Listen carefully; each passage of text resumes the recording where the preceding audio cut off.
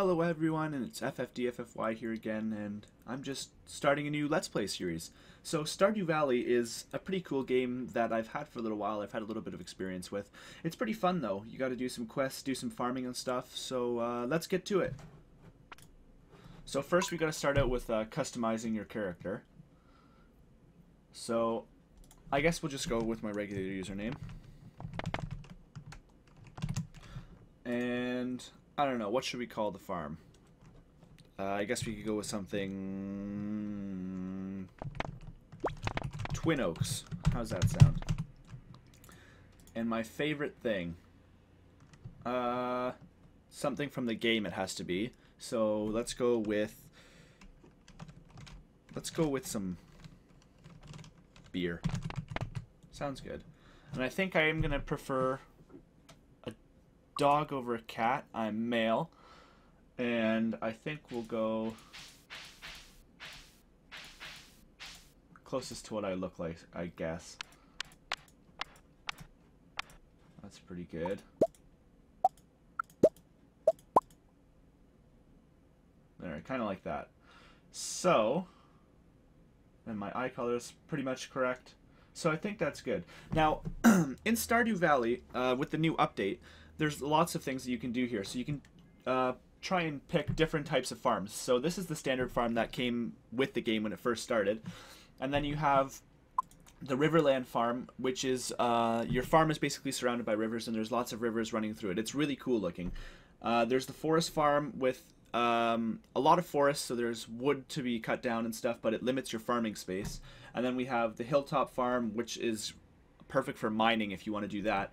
And then we have the wilderness farm, which is good for killing monsters and stuff like that. But I'm not sure that I want to do that. So I think what I'm going to do is, just to start out, we're going to do the standard farm. And then there's going to be a short cutscene here, so I'll let you guys watch it.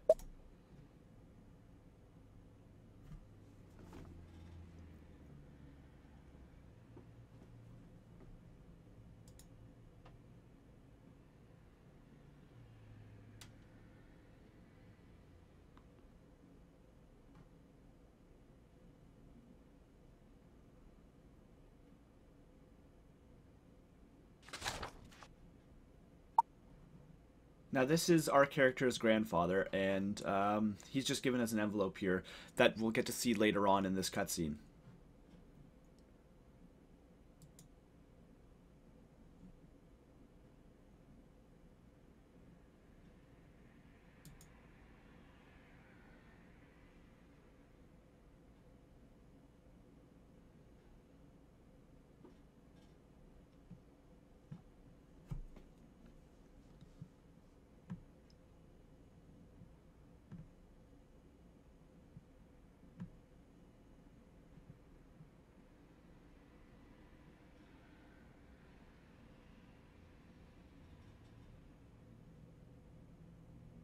"20 years later."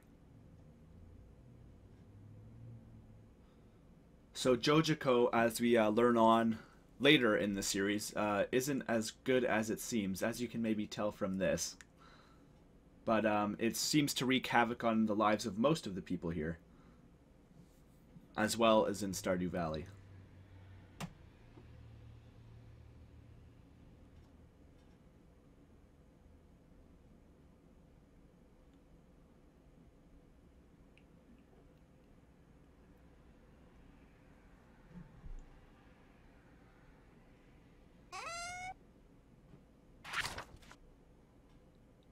Dear Ffdffy, if you're reading this, you must be in dire need of a change. The same thing happened to me long ago. I'd lost sight of what mattered most in life, real connections with other people and nature. So I dropped everything and moved to the place I truly belong. I've enclosed the deed to that place, my pride and joy, Twin Oaks Farm. It's located in Stardew Valley on the southern coast. It's the perfect place to start your new life. This was my most precious gift of all, and now it's yours. I know you'll honor the family name, my boy. Good luck. Love, Grandpa. P.S. If Lewis is still alive, say hi to that old guy for me, will ya? So that is the scene where we are gifted the farm that we're going to go to now.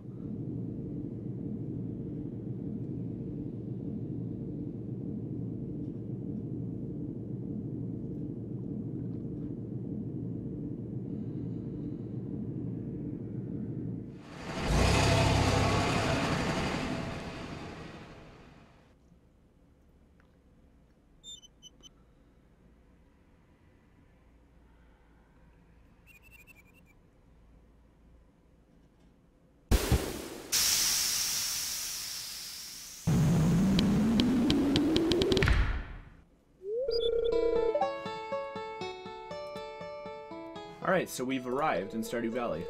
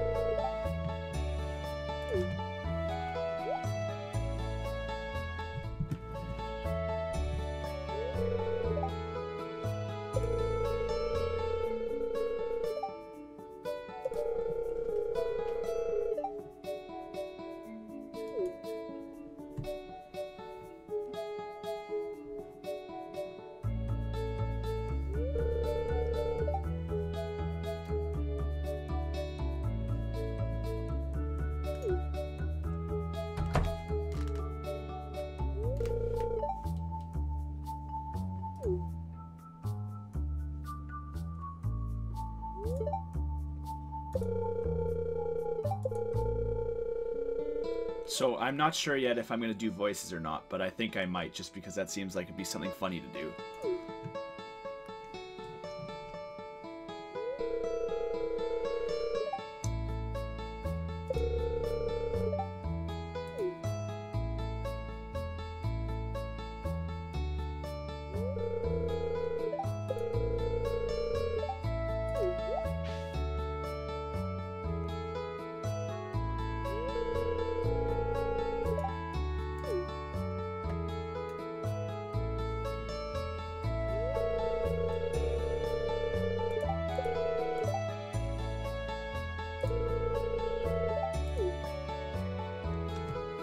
Alright guys, so it looks like we've made it to the farm safe and sound, and... oh, there's one more cutscene here. Perfect. So, now we're on to the farm chores and stuff like that. So, what I like to do on my first day is I like to sort of get a small area cleaned up in front of the house so that I have somewhere to plant my crops. Oh, we got some parsnip seeds. And a journal entry. Here's a little something to get you started. Mayor Lewis. How nice. So now we got a couple of quests here that we have to keep on top of throughout our journeys. So getting started is, if you want to become a farmer, you have to start with the basics. Use your hoe to till the soil and use a pocket seed and till the seed packet on the tilled soil to sow a crop. Water every day until the crop is ready for harvest. And then you can, so the quest is actually to cultivate and harvest a parsnip. So there's also something cool here. You should check the TV every day so that you can gain intel into different stuff. So here we have the weather report for the day. So, and now for the weather forecast for tomorrow. It's going to be clear and sunny all day tomorrow. Fortune teller.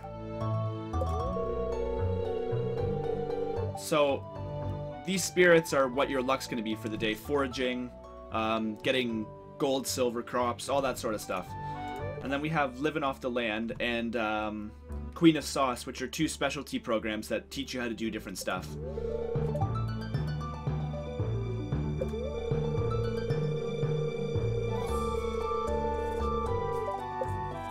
Perfect. So outside we go. So see how everything's sort of overgrown here. Now we want to clean out this area so we have somewhere to start planting and tilling our soil.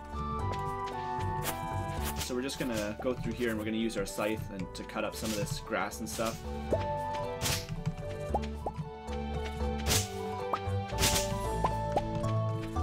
And we're going to use our axe here. I'm going to sort of rebind this all for a second here. Perfect. Now, if you can look in the bottom right corner, doing all these activities cost you stamina or energy, and the way that you can regain that energy is by getting food. And now we can get food from foraging, we can grow our own food, we can find food. But first, to start off, we're just going to go through a regular day here, and we're going to sort of start clearing out this area so we have somewhere to plant our seeds and stuff.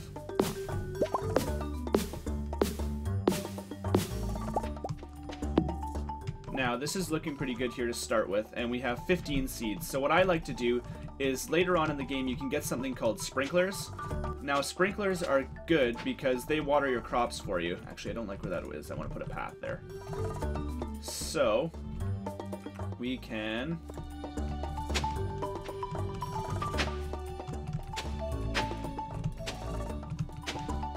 So, what the sprinkler does is it'll sit in the middle of this here, and it will water the crops so I don't have to do it, because doing chores in the morning every day is pretty boring, not just for me but for the viewer as well. So what we can do here, if I stop misclicking, is get this set up, and then we can plant some seeds, and then we have to water the crops with the watering can afterwards. But see how low my energy is getting already? Now, if you level up, it makes it easier to regain energy, and you have more energy. So that's a good start. So tomorrow, actually, we might have enough time today. I'm going to run into town, and I'm going to get some more seeds. Just because the more seeds you grow, the bigger the harvest, which means the bigger the income. And what I want to do first, normally, when I get into Stardew Valley, is I want to get a bigger backpack, because as you can see here, these are grayed out, so we can't use them. So we want to get more slots. So the next backpack upgrade allows you to have 24 slots, I think it is, which is really handy when you're doing mining and everything else. It's essential, in my opinion. So we're going to head over this way, and we're going to bring ourselves into Stardew Valley here. But first, we're going to make a stop off here in this little alcove where the bus stop is to do some foraging. Because foraging allows you to sell these to get some money, or to get some income, before you actually start selling anything. So we're going to buy some, I think probably some more parsnip seeds, because they're pretty cheap, and we only have $500. Now, what you'll notice about this game is a lot of the crops are quite expensive. You're going to buy mass numbers of them. So we're going to want to go in here, and we're going to see Pierre. So, well, parsnip seeds aren't actually that expensive. So, let's grab... Oh, my inventory is full. See what I mean here? So now I'm going to sell these things. I'm going to pick up... Let's do 15 of these. Let's do some potatoes. Sure, why not? Alright, what's on the message board today? Okay, so this is the calendar, the message board that we can see everything on. So on Sunday we have Lewis's birthday, and we have Vincent's birthday, Haley's birthday, and this is the annual egg festival. Now at every festival there's something we can get that's they're called rare crows, and they're scarecrows for the farm that you can only get at these festivals. Now scarecrows work by scaring off crows, and the crows will eat your crops, and then that just in turn leads to losing money. So as you could have seen on the calendar there, I have a couple mods installed. I have a mod to tell me what everyone's favorite foods are, because that's how you gain their favor and you get hearts with the people to become friends. And I also have, in my map here, it shows me where everyone is in respect to the game. So I think these mods are essential, because they really help out when you're trying to find people to talk to, or when you need to sell something to someone. Continue just planting up these seeds here.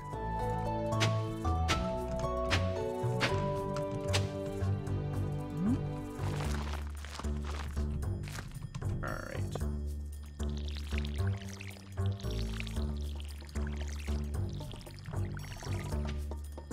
And later on in the game you can upgrade your tools.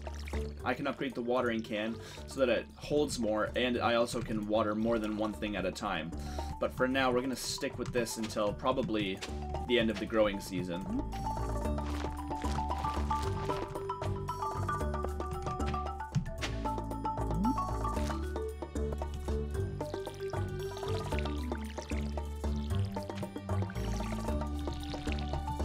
Alright guys, I think it's a pretty good place to call it today.